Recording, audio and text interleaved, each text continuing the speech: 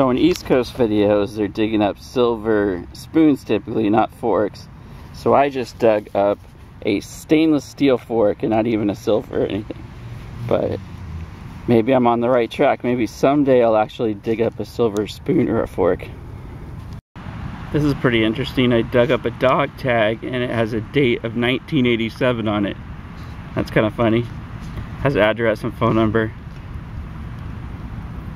Here's another tip of looking for where you're gonna find money. Head up to an area during when it's sunny outside so you can see where the shadows are, and just go around all of the shadows. Of course the shadows will move throughout the day, but you'll just get a general idea where to look, where people will sit down and drop money. So besides going around every single tree, go to where you think people might sit in the shade.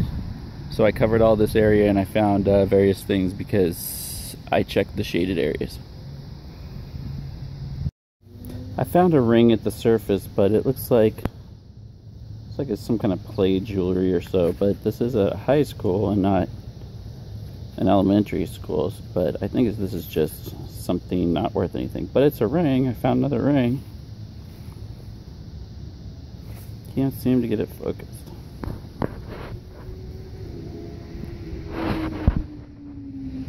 There we go, nice and clear.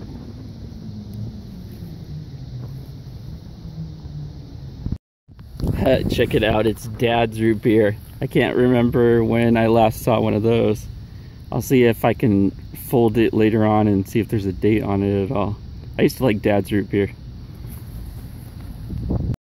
Found a nice, well, I wouldn't say it's nice. I found a wheat penny and it looks kind of damaged. I think it's really hard to see the date. I think it's 1944.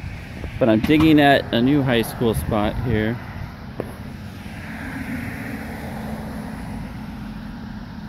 Digging at a new high school spot off of the hill here. So that's pretty cool.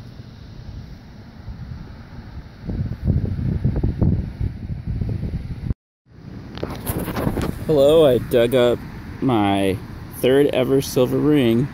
This one says True Love Waits on it, and as far as I can tell there's a tiny mint mark inside that says 925.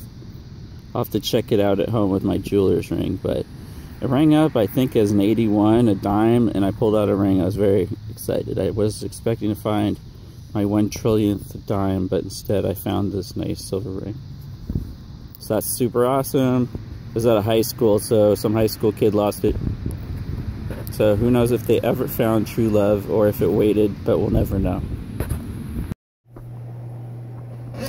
So after doing some research, the ring says true love waits, and I thought that it meant I thought it was some nice saying that someone's waiting for true love, but instead, after plugging into Google, I was shocked to find out that it was a